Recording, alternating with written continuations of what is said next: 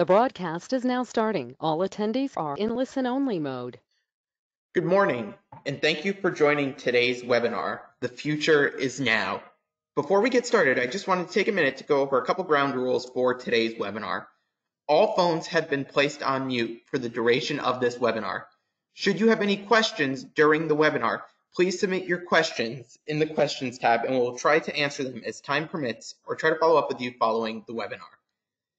This webinar is also offering CPE credit. If you are attending and would like to get your CPE credits, you will need to complete the 3 polling questions that are asked throughout the webinar. All 3 of those must be completed in order to be eligible for CPE credit.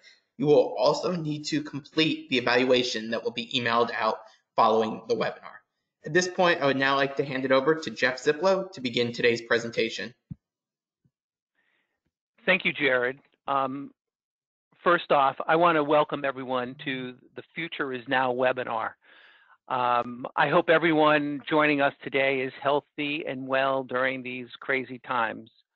So really, when you think about it, over the past couple of months, due to COVID, we've seen a number of transformative changes in our operations. This includes the new teleworker. Being able to perform work at home in an efficient, effective, and hopefully secure way. We certainly have a much better understanding of the term what social distancing is and what it means and how we need to, how it can be impactful for us.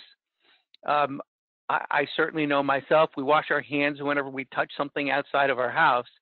So based on these facts, let's think a little bit differently and look at the future and understand what the impact is to municipalities. So once municipalities are open, we need to rethink how we can perform various tasks and activities within the municipality safely, effectively, and securely. In reality, this means we really need to consider how we can operate the municipality somewhat virtually, but maintain the overall operations, the financial controls and services provided to your respective residents. So the Future Now webinar will provide a brief economic update and also focus on best practices and new protocols for municipalities to consider implementing. We've highlighted a number of topics that we think are very important that we'll be reviewing today, including, the economic update, new budgeting processes, virtual processes, the future of touchless payments, and purchase cards. What I'd like to do now is just introduce the webinar speakers very quickly. We've got a great panel for you this morning. They're here to provide their insight, their knowledge, and experience with a multitude of really important topics.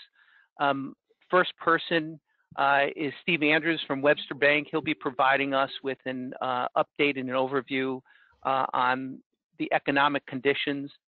One of my partners, Ron Nazek from Bloom Shapiro, will provide some considerations for a new budgeting process. Myself, Jeff Ziplo, also from Bloom, will provide insight into virtual municipal processes. Sorry about that. And A.G. Morgan will provide information on the future of touchless payments and collections. And lastly, Lori Aguila will discuss purchase cards. So without further moving this forward, let's turn it over to Steve.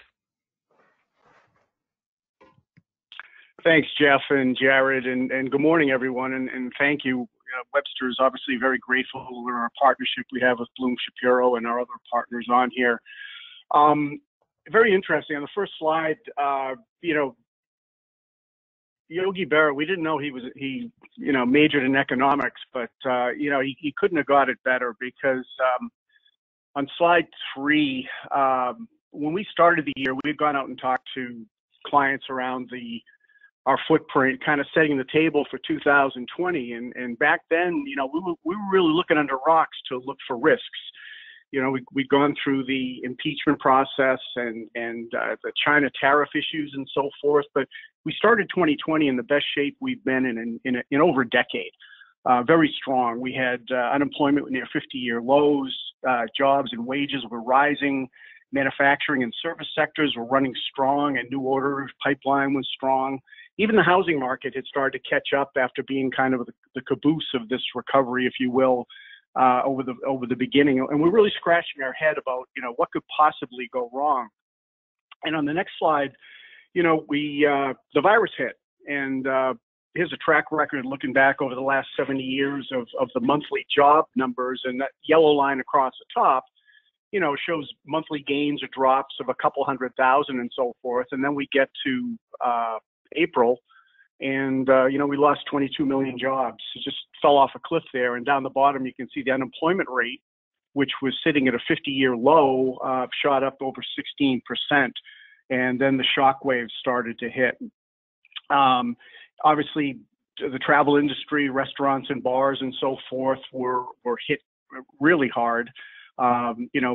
Mortgages, people applying for forbearance and so forth. I think 8% of all mortgages right now are in some sort of forbearance, which encompasses about 4.1 million homeowners. So, it's been a tough slog, and we've seen it spill out to all the different industries.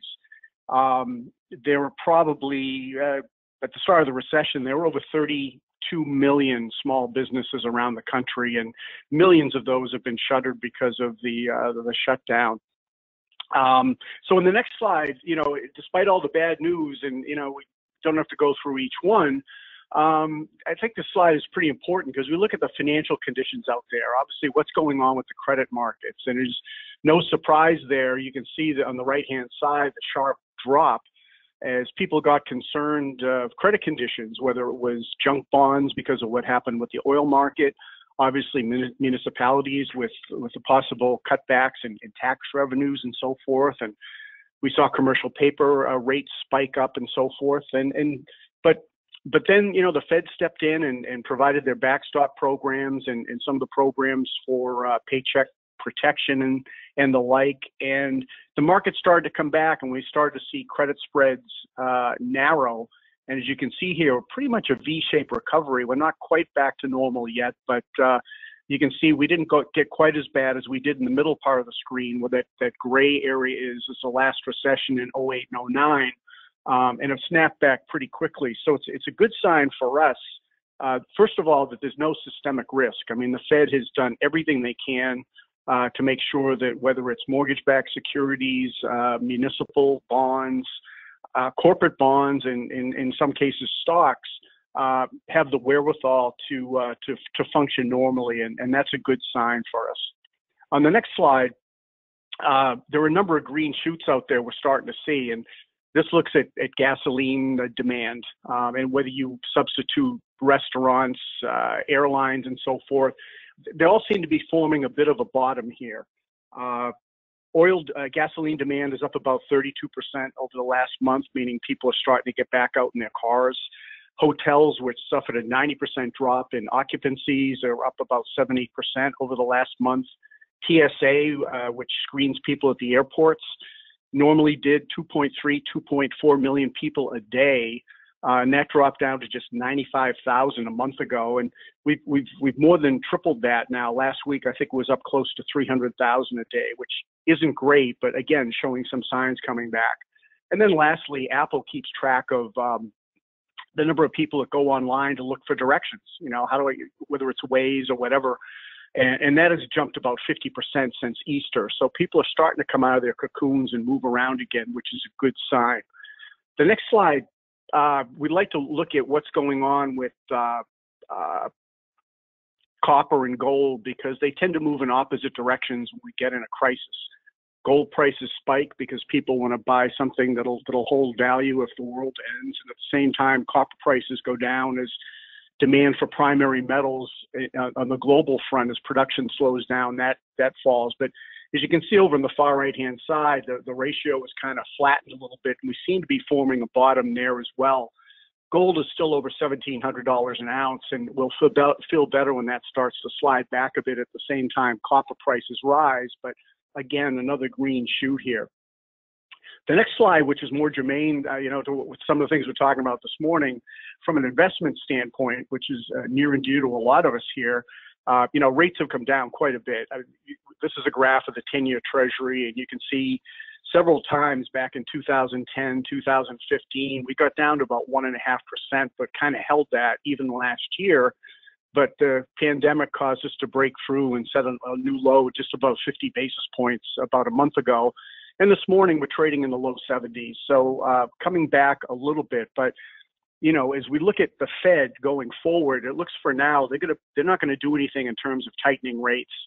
They're going to be very supportive of the markets through next year at the least. We could go into 2022, which means that short-term investing and so forth is going to be a little bit difficult. If you're issuing bonds or going to the markets, it's a good time to be doing that. And if we look at the forward curve for futures, which goes out about 10 years, it has short-term rates staying right now below 1% through 2026. Now, the forward curve can change quickly if things change, if we start to see an economic rebound or inflation starts to ramp up, but it does show a tough investment picture in the short term. At the same time, tax revenues are obviously going to be suffering a bit with shortfalls, both on the state and local standpoint, which could force some municipalities to have some cuts in services and jobs. And in this recovery, unlike 2008, 2009, the private sector could rebound a little bit quicker than the public sector does. Now, obviously, the HEROES Act is in front of Congress right now, which provides another $1 trillion in state and local government aid. And with the Fed acting as a backstop for municipalities, that'll offer us some cushion. But it's going to require some patience and a little bit of tightrope walking for municipalities, at least in the short term here. But as the graphs above showed on the next slide, both stocks and the credit markets are being relatively optimistic. And we kind of see, over the last 5 or 6 years, the red line at the bottom is the market's blood pressure, if you will, or the volatility index. And when that tends to spike, we see stocks go down. But after the tremendous crash in stocks of 6 weeks ago, we've recovered quite a bit here. At the same time, the market's blood pressure has started to go down because they're looking ahead and they seem to think that the second half of this year in 2021 will be better. What we're looking at right now is a great experiment in federalism, where the federal government is kind of delegating more responsibility to the states in terms of how they want to open up and get out of this shutdown, if you will. Obviously backstopped by the federal government, but allow the states to to move forward ahead of perhaps some other ones. And obviously this recession has been a serious blow to small businesses, but keep in mind, this is the same group of entrepreneurs that deal with one crisis after another on a daily basis. And like a patient who's ever suffered a serious injury, we all know that the will to recover goes a long way towards recuperation. And we're seeing some of that as companies chomp at the bit to get going again. So when you add in the right medicines, the aid packages from Congress and the backstop from the Fed, this isn't going to be like 2008 and 2009. And we think that we've laid the groundwork for a pretty quick recovery. We're looking for GDP in the third quarter to bounce back after a horrific second quarter of about 8.5% and maybe another 7% in the fourth quarter. And this will be happening by the time we get the report on this current quarter, which won't come out till the end of July, but we think we'll be well on the way to recovery by then. So I'll stop there and turn it back to Jeff. All right, we're going to do our first poll question here. So for those who are attending for CPE credit, again, these polling questions are required. So we'll leave this polling question up for about a minute or so here as we see people get their selections in.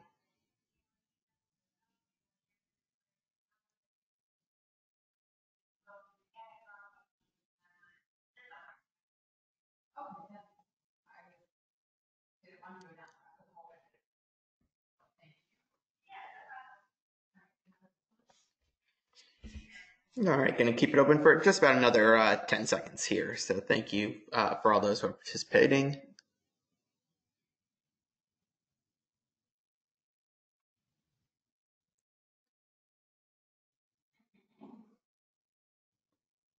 Perfect. Thank you, everybody. Now going to hand it off to Ron Nozick to take us through the new budgeting processes. Okay, thanks, Jared. And I'm responsible for the title of this section, and it's really not new. It's conceptual, a concept that's been kind of floating around for some time, but in my experience in the industry, rarely used, or I think if it is used, it's perhaps not used to its full extent. So what I want to talk about today are two topics really that I think are very complementary to one another, and perhaps an ever increasing necessity in local government. They are the annual budget process, and in the case of today's conversation, rethinking that process a little bit. And then I also want to touch on cash flow modeling as well. We'll touch briefly on what I feel is the typical annual budget process, and then take a little more time to talk about an alternative, which would be long-term budget forecasting process. Many of you may be already developing budget plans that contain multiple years. So if you are, my comments may simply be supportive of your process and perhaps provide some alternative considerations to it. And finally, I'm going to touch on the process of cash flow modeling, which I think can be a far better monitoring tool relative to the budget during the fiscal year. So the next slide, just touching briefly on the annual budget process as it stands and what it is, in my opinion. I believe first and foremost, it's the most important policy and decision-making process performed annually. However, because it's developed on a one-year perspective, it tends to emphasize short-term tactics over long-term strategies. Typically, the process does not include the consideration of alternative outcomes and thus lacks the ability to be quickly modified if a crisis develops, and clearly we're in one now. It tends to be static, not flexible in nature, and when events do occur that negatively impact the annual budget, there's a typical course of action that is normally taken, be they spending freezes, elimination of hiring plans, deferment of new initiatives, and/or appropriation of fund balance reserves.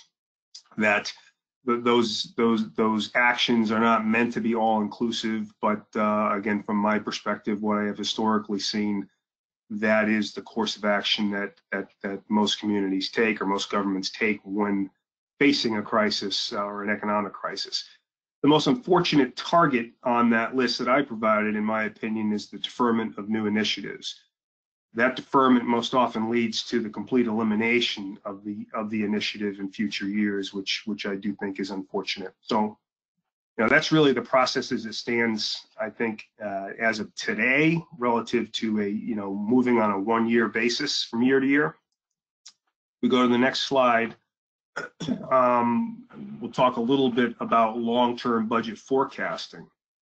And what I'm suggesting is that local governments should consider as an alternative the process of long-term budget forecasting in place of the annual one-year scoped budget. One thing I want to be clear on is that long-term budget forecasting is not simply status quo data projected over time. What I mean is that, what I mean by it is that it's not last year's budget plus 2% over 3 years or 5 years. The process, if followed appropriately, can add a variable element to the budget. The current year plan can be developed with what-if scenarios, thus allowing for a pre-established course of correction if negative events occur. If properly documented and vetted, any actions that will need to be taken will have already been deemed acceptable to the majority and communicated to the public. Meaning through the budget process, the budget making authority will have had the chance to deliberate actions that could address possible scenarios that may present themselves, and have fully vetted that process through. Process, it doesn't have to be overwhelming. Think of it simply as developing a variable budget plan based on best case, likely case and worst case scenarios. And I would hope and think that most are working relative to the likely case scenario and not best case scenario on a regular basis, regardless of what we're facing these days. The long-term aspects of this should allow for the integration of policy goals and initiatives. As I indicated earlier, in my mind, this is a significant reason why governments often get stuck. And again, this is my opinion, not the opinion of Bloomsboro or anyone else. But city managers, mayors, first selectmen, school superintendents, they often have terrific plans for the future that are valid and could be transformative to the communities, but they never get off the ground because they never get integrated into the budget plan, and therefore status quo simply remains. So in short, that's really the concept of long-term budget forecasting, looking out into the future, the impacts of initiatives on the future, and then being able to be a little more nimble relative to facing crisis on an annual basis or on any kind of interim basis. The next slide, just to summarize, I think that again, in my opinion, the advantages of long-term budget forecasting compared to the annual budget process is that it can help develop stronger fiscal discipline in normal times and in times of crisis. When coupled with cash flow modeling, which we're going to talk about in a second, it can assist in the early identification of budget problems and, more importantly, create a process where the mitigation plan to those problems has been previously developed and vetted. Finally, it can promote sustainability by identifying the long-term impact of policy decisions and initiatives if those are undertaken. One of the things I can't help but think and often think is if 30 years ago governments took on a long-term forecasting process relative to pension and OPEB, would we be where we are today? Would it look like it does in 2020? Would governments be in the situation they currently find themselves relative to these liabilities? Certainly, I don't have an answer to that or a crystal ball to it, but it would be interesting to relive it, having those facts out in advance. So finally, we'll touch on cash flow modeling here, and I do think that the two of these really do integrate with one another, and the cash flow modeling can become probably the most valuable tool relative to monitoring the budget as you go through the fiscal year. So what this really is developing a 12-month rolling period with at least 1 year, ideally probably 3 years of historical data behind it. And it doesn't have to be a template that is overwhelmingly detailed. I think if you followed along with the revenue sources and expenditure functions of your audited financial statements, that probably is going to be sufficient information. And in fact, on the expenditure side, that even may be more detailed than you need. You probably want the detail to be a little heavier on the revenue side. Typically, expenditures from year to year track rather uniformly. However, revenues don't.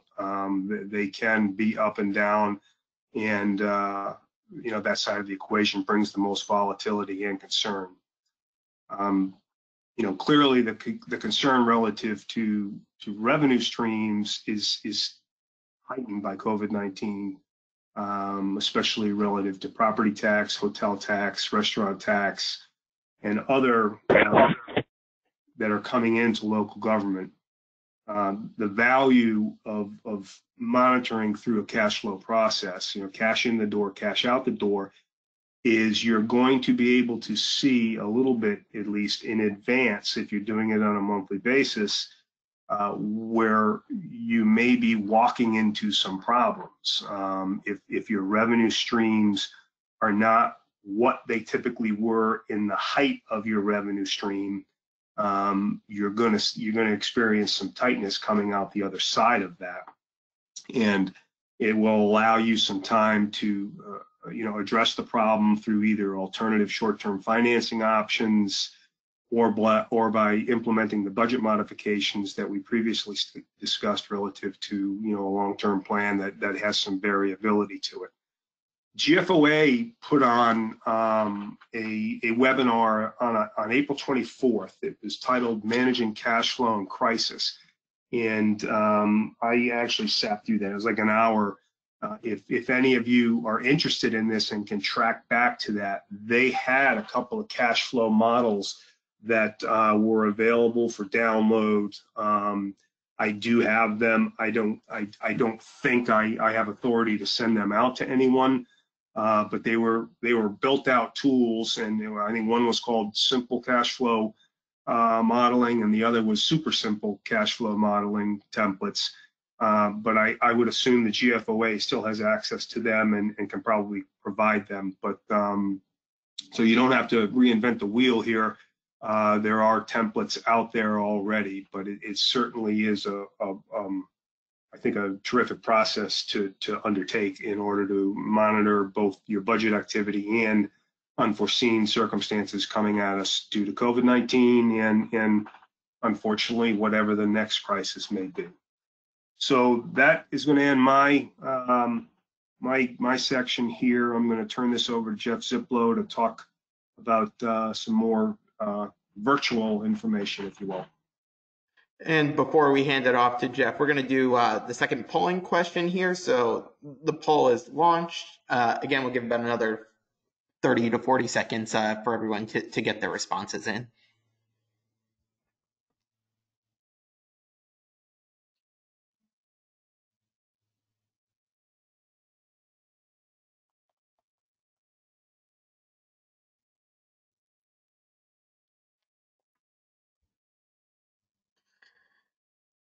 All right, about another 10 seconds or so here before we close the poll and hand things back over to Jeff.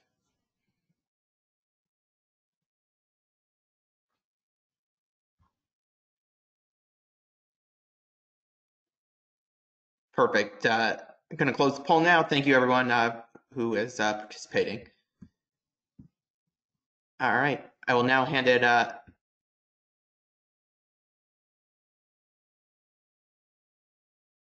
Jared, we good?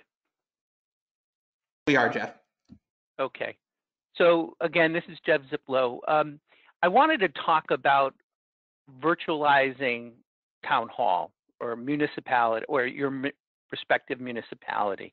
As I mentioned earlier, municipalities really need to rethink how to maintain operations and continue to provide services in this new world. In essence, we just really need to consider and reimagine what that virtual town hall could look like. I think we all know that the concept of a virtual town hall has been around for a while, but now because of COVID, there really is a sense of urgency to implement new and better virtual processes. So, and Jared, please go to the next slide. I broke down my presentation into a couple of key areas, internal and external processes and operations that we need to consider. First one I identified is, the request for a proposal process. I bring this up because all municipalities that I've worked with do generate, a wide variety of RFPs for products and services. And they typically have a very standard approach and methodology. And I would say in most instances, we're submitting, vendors are submitting responses, and hard copy responses to the municipality. And in fact, back in the beginning of April, during the heat of the COVID crisis, there was actually an RFP that we were responding to. And we were required to submit a hard copy RFP to be delivered. The municipality had pretty much closed down.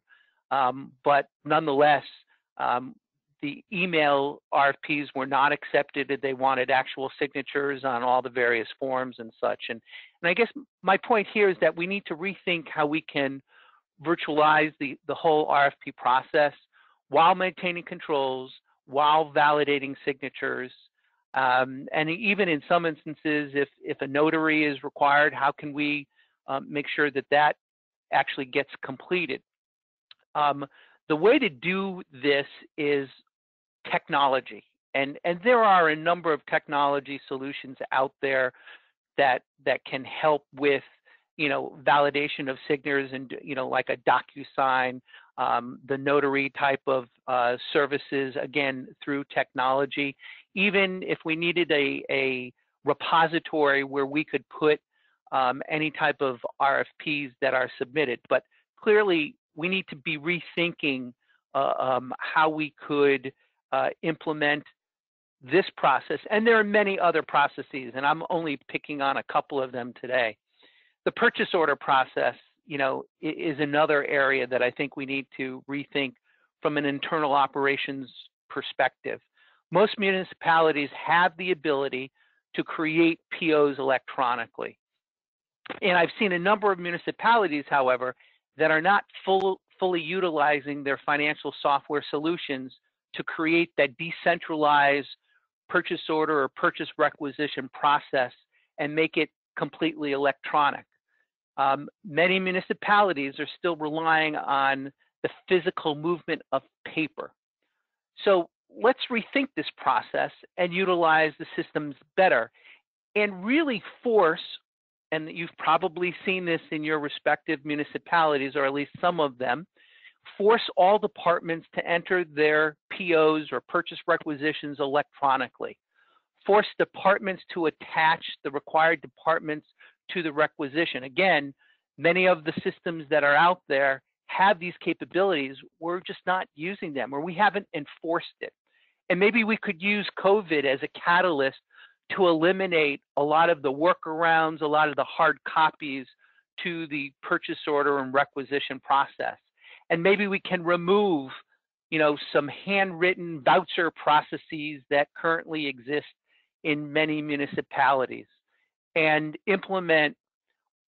fully implement the electronic workflows and sign-offs that we really should be using. And then once the POs have been approved electronically, we can electronically send the PO out to the respective vendor. We don't have to mail it to the vendor anymore. We can just email it to them. And so these are the types of processes, again, the purchase order process, implement or impacting most, if not all, departments. We can do things differently. We just need to rethink them. Moving on to the next slide, check processing. And when I look at check processing, it's for vendors as well as, for payroll checks. And many municipalities today are using a combination of hard copy checks and electronic ACH checks.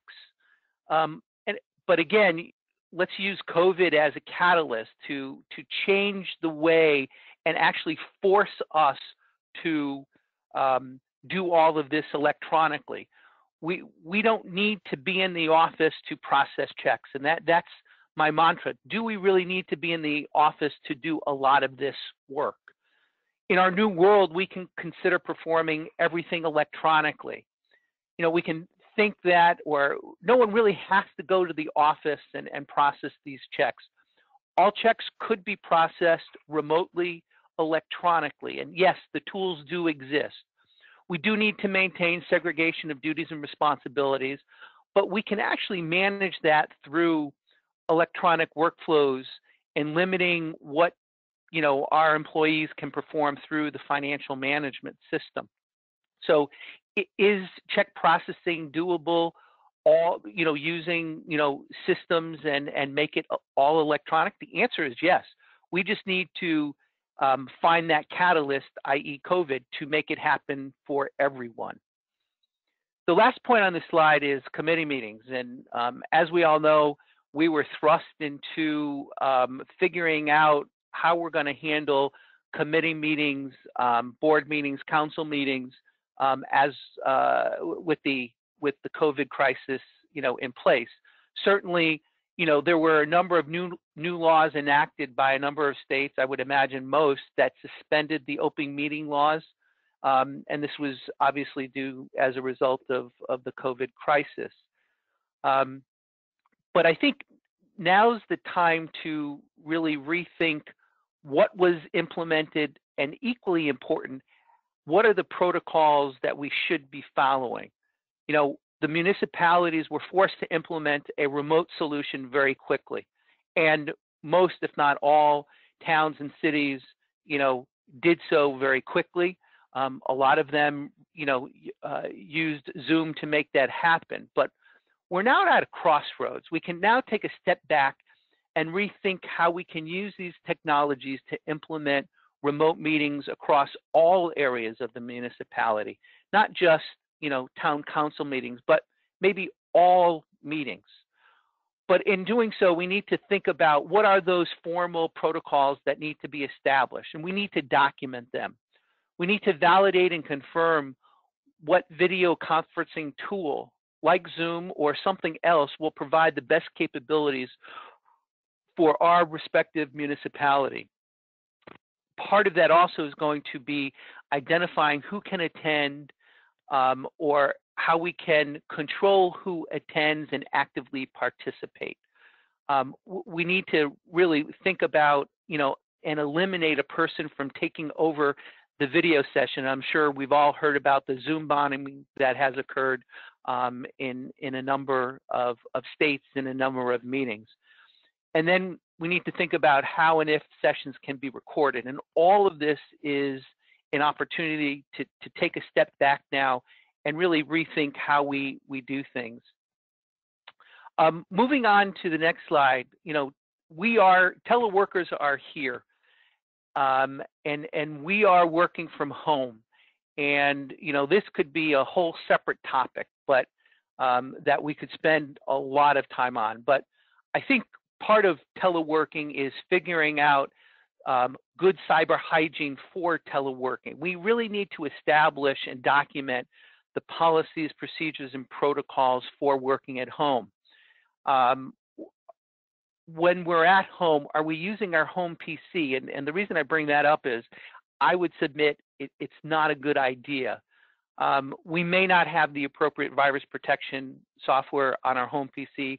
We may have already been infected. Our home PCs might not be fully patched with software. So one of the things I strongly recommend is wherever we can, let's rethink how we're purchasing computers. And from this point on, I'd be hard pressed to understand why we would be purchasing desktop computers. We should really be thinking about the laptop computers and being able to allow people to telework from home. We also need to provide more training to our employees so that if they are working from home, they have a better understanding and appreciation for, you know, the phishing and spear phishing attacks, what they look like. We need them to be much more aware of any type of sensitive data that they need to be concerned about. So let's move on to the next slide, and let's think about some of the external operations. And I put here, there's a couple of slides, but just in general, you know, the town clerk's office, the permitting process, the tax assessor, Parks and Rec. These are areas that, you know, we need to be thinking about. I put the town clerk up here as an area that I think this may be one of the tougher departments to virtualize, in fact. They use a lot and need and want to track a lot of paper and hard copy documents. And this is an area that I think we're going to need to start focusing our attention on. Some municipalities, particularly in Connecticut and Vermont, have implemented some software. One product I think is called Record Hub that allows us to do things virtually. But we need to create a game plan. We need to create that playbook. We need to figure out how we can take, you know, that town clerk's office and virtualize it. Same thing is true with the permitting process. You know, I had a conversation with a municipality actually last Friday, and what I learned from them is they actually recently implemented, you know, a fairly new permitting process. So the technology exists. What they didn't do was implement the virtualization capabilities. They didn't really implement it, so they had all the permitting forms electronically available. They didn't implement the electronic workflows. And in fact, that's where we need to rethink and redo, if you will, a lot of these technologies, or implement these technologies differently. You know, as we move on to the tax collector, park and rec areas, many of them, I would say these two areas in particular, these two departments, have relatively good virtualization capabilities in place right now for the most part. And so we can use them as a basis for looking forward to the future and using some of their skill sets to really implement virtual operations and really help to bring to our residents services and overall operations that they're going to be able to take advantage of. We need to rethink and reimagine how we can perform these services with social distancing and teleworking involved, and ultimately create that new virtual town hall. So let me turn it back to Jared. Do we have another poll question, or, oh, no, we're going to AJ. Yep, we're going to AJ here. Okay. All right. Good morning, everybody. My name is AJ Morgan. I'm with Fiserv, and I have the pleasure of discussing contactless payments and some other helpful ways to accept or disperse payments today. So we can go to the next slide.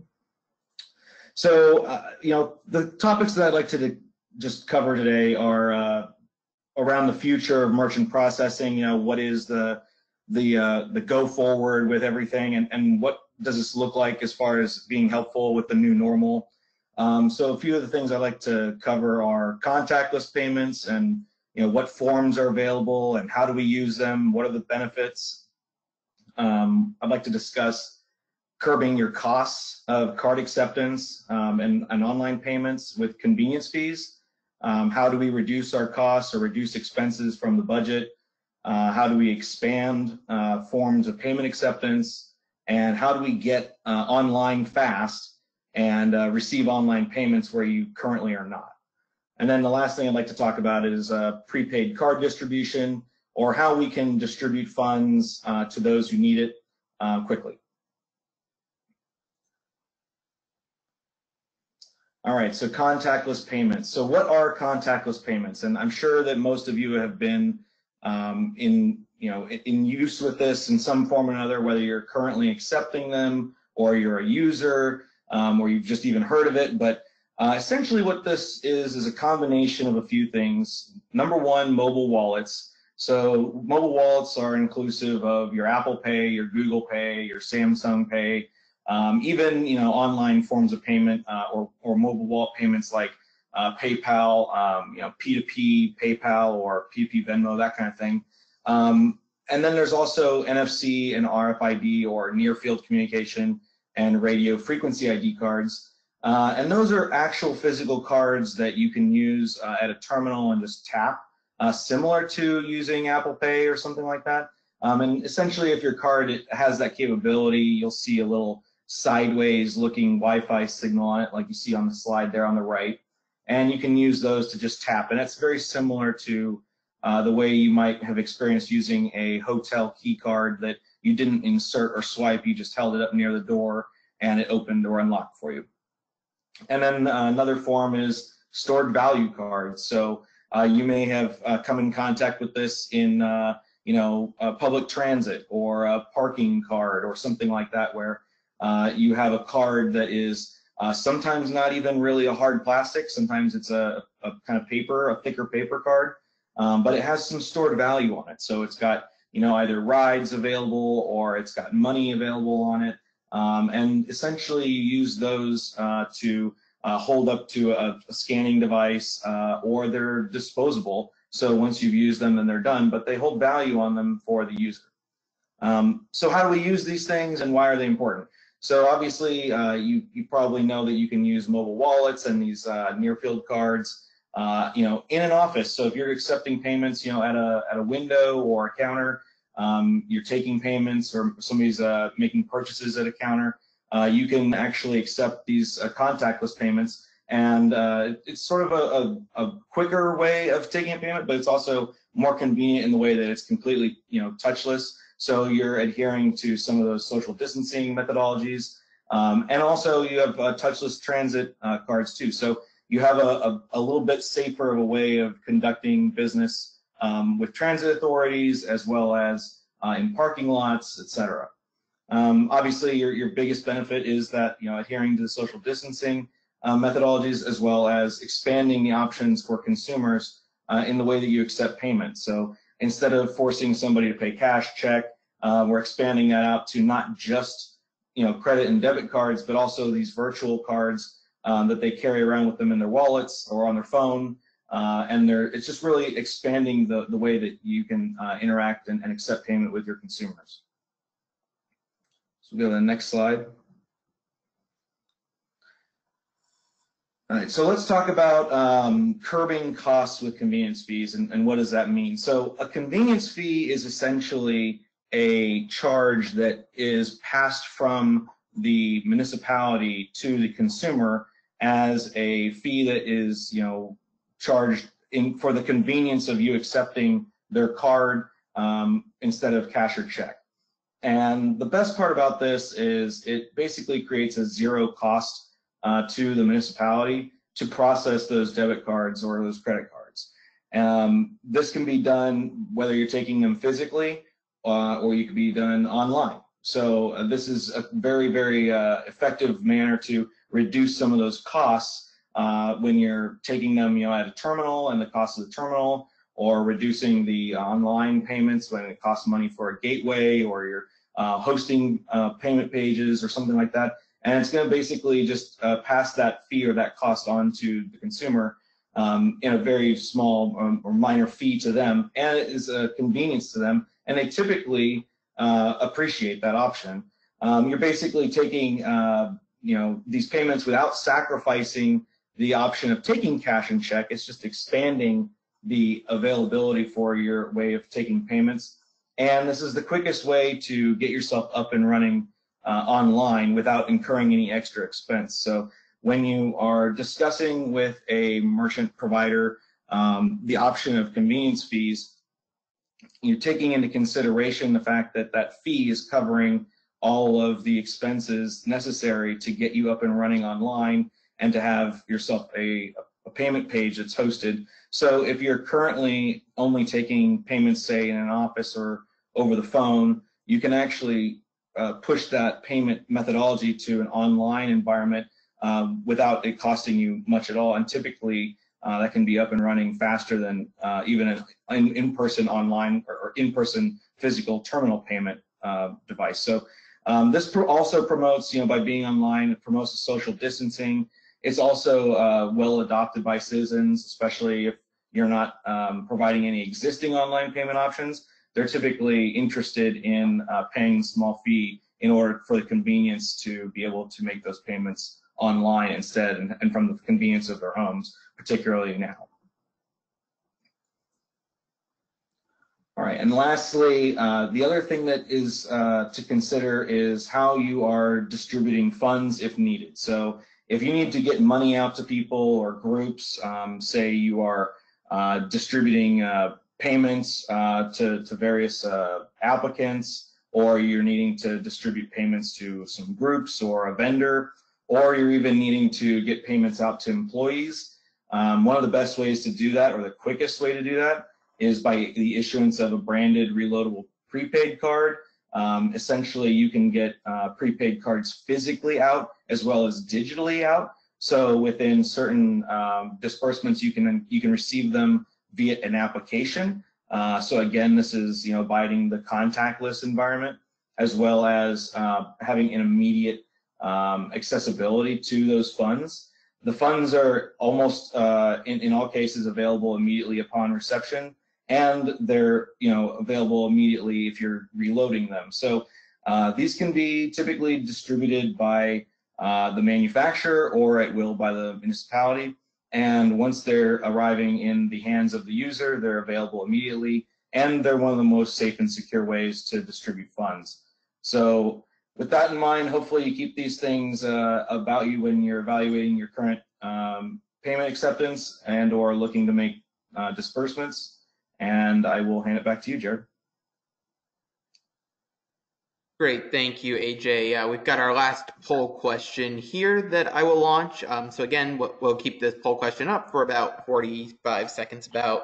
And again, if you are here for CPE credit, you will need to answer all of the polling questions. And this is the final one here.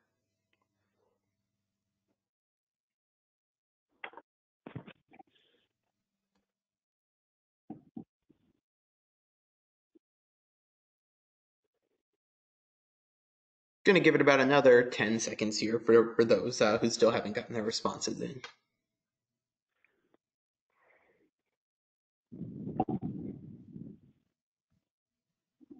Perfect. Thank you, everyone, for participating, and I will now hand it off to Laurie. Thank you, Jared, and good morning, everyone. So my name is Laurie Aguila. I'm with Alon, and we are partnered with Webster Bank to provide our purchasing card solution, the One Card. So during my time today, I'm going to cover how purchasing cards can be beneficial in today's new environment for both T&E, travel and entertainment type payments, as well as paying your vendors.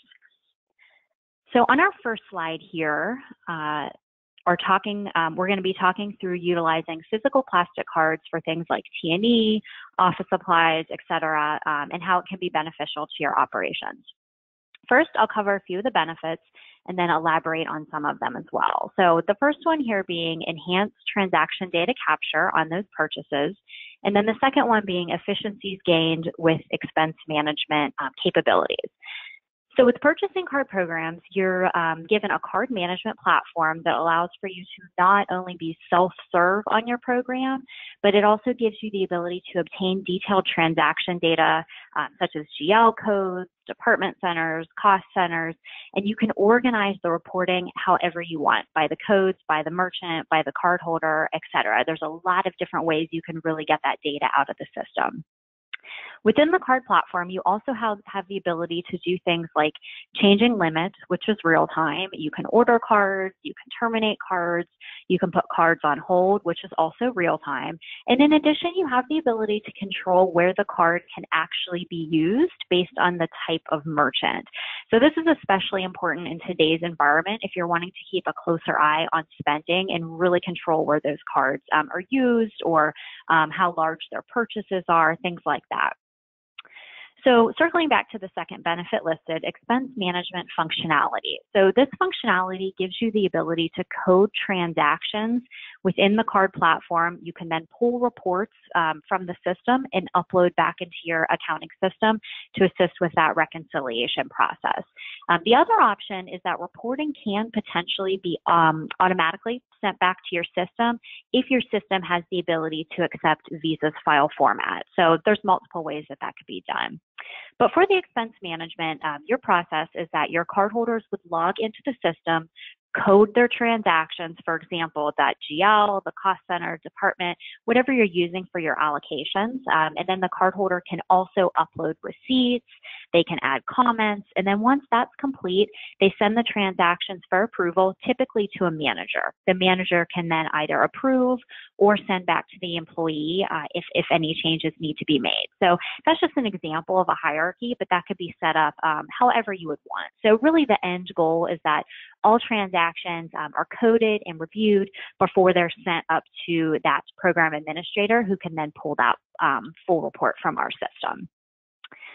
So finally, the last item to mention here on the slide is really just to let you know that purchasing cards are a corporate liability and personal guarantees are not required with this card. And then moving on to our second slide. So this is talking through vendor payments. First, we're going to cover the benefits themselves. And then when we go on to our third slide, I'll review the different ways that you can actually pay your vendors. So some of the benefits in today's environment: extension of working capital resulting in more cash in hand. So purchasing card programs give you the ability to float your cash. As an example, a program can be set up with a 30-day cycle, and then you have 14 days to pay that balance in full. So this essentially gives you up to 44 days of float, depending on when that payment was made. When you write a check, as you probably know, it's deposited fairly quickly, and then the funds are deducted. But if you put the purchases onto the card program, then you get that extra float time before you have to pay that balance. The second item here, offering the ability to digitize and automate payment processes, resulting in boosting your efficiencies. So this ties a little bit back to what was discussed in the virtual processes section, how we can help out in just making the process more virtual. So there's functionality within purchasing card programs called e-payables, electronic payables, which essentially allows for you to make credit card payments to your vendors through your accounting system. So when we go on to the third slide, I'll talk about that process in more detail, but just at a high level, your process is very similar to a check run. And then all of that detailed reporting we spoke about earlier is captured, and you can upload that back into your accounting system. And then our third item here, reducing not only the cost and fraud associated with checks, but also minimizing the need to have check writing or to have people going into the office to mail those checks out. So fewer checks mean decreased printing, postage, labor, and all of those costs can really add up. In addition, paying vendors on a card program will also reduce, again, as I mentioned, the need for somebody to be in the office to mail those checks. So that gives you greater flexibility. But in addition to the savings part of it there's also increased rebate potential on purchasing card programs, because the more that you put onto the card program, the higher that your cashback rebate's going to be. And then moving on to our third and final slide here. So as far as options go for paying your vendors, there's three main ways you can do that. Option one, the first one here, physical plastic card. So this type of process would be exactly the same as it would be as having any other physical plastic card that an employee would have. So you would just order another card or however many cards that you wanted to be specifically used for paying your vendors. And with this option, you also have the ability to emboss whatever you want on the card. So some organizations will emboss accounting department or vendor purchases. Again, it's whatever your preference is there. The second option, self-created single-use credit card accounts. So with this option, you log into your card platform and you create these single-use accounts, which means that they are accounts that expire after the vendor charges against them. And what's nice about this option is when you go into the system, you can individually send them to your vendors as needed, or you can actually have it sent to yourself using your email address, and then you can either provide that to their vendors or even to your employees. Some organizations, if an employee doesn't have a card and they maybe need a card number just for one very specific purpose, they'll go through this exact process, get the card information, and then just give it to that employee. And again, once they use it, it expires. So definitely a lot of security around that option, which is nice. And then finally, the e-payable solution integrated back into your AP system. So this I briefly mentioned earlier, but it's very similar to a check run. So you choose the files that need to be sent via credit card. We send a payment instruction file over to your vendor, and then they receive an email with all of the payment information that you included: purchase order number, date, dollar amount, all of those details. And then they also receive a link to our secure site where they'll go to get the card number, expiration, all of those details. And then once they process that payment, all of the detailed remittance data will populate back into the card system, so you're able to get that really detailed reporting back into your AP system. So in summary, in looking at a P-card program as a whole, again, including travel and entertainment and vendor payments, I would say the biggest benefits to your operations in today's environment would be the enhanced transaction data for greater visibility into your spending, efficiencies that you gain with the card management platform, and then as we just spoke about, automating your vendor payments and all of the benefits that come along with that. So thank you so much for your time. And with that, Jared, I'll pass it back over to you. Great. Thank you very much, Laurie, for that. I know we're just at about our time here, and we did get a couple questions. So we'll try to get to one or two of these here, and then we can follow up with people who submitted questions individually. Steve, I think this first one would go to you. In talking about some of the economic factors, should people be concerned about new total federal debt? Not to mention the fiscal deficit as well. Obviously, it's a staggering number, and for now, one of the things we're going to keep an eye on is long-term rates. I mean, obviously, the long end of the curve has moved up slightly, but it doesn't seem to be overly concerned about it. But one thing that's working in the government's favor in this situation is where interest rates are right now. Back in 1980s, when we had a lot of spending, when President Reagan was building up the military, our interest expense as a percentage of GDP was up just north of 5%. Right now, the dollars amount outstanding is much higher than it was in 1985, but from a percentage standpoint, we're just under 3%. And that's a factor that, we've got much lower rates today than we did back then. So the market is telling us that when you look around the global picture, whether you can say the U.S. is the best or the least worst, the global economy seems to think that we're going to be able to pay our bills, even though we're running up our credit card right now. So at some point, the Fed's going to have to do a tightrope dance and try and reel in some of this liquidity that they pumped in so generously as the economy starts to come back, and try to do that without choking off the recovery. But for now, even though the numbers are staggering, the credit markets aren't concerned. Great, thanks, Steve. And I know we're over time here, but we'll get to one more here. And Ron, I think you could take this one. It's a question about the use of fund balance with some towns having dipped into that. Are you able to discuss some best practices around that and what you're seeing this year? Well, we haven't seen a whole lot, obviously, to date right now relative to having to access fund balance or deplete fund balance for the purposes of making the current budget year work relative to a budget that went in as a balanced budget. Now, the guidelines that GFOA proposes or indicates would be you should be carrying a fund balance of around 7.5 to, I think it's 16% now.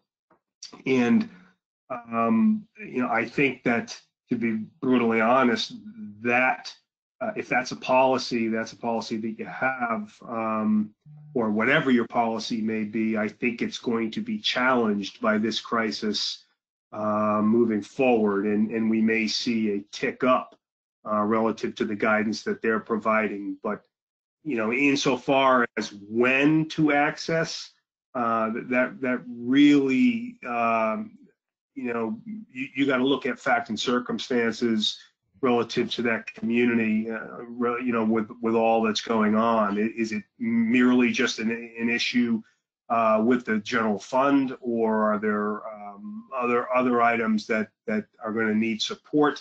And then also, what are you relinquishing if you're going to have to access those funds if you're down the lower end of that policy spectrum? So, great, Ron. Thank you for that answer there, and thank you to everyone who attended today's webinar.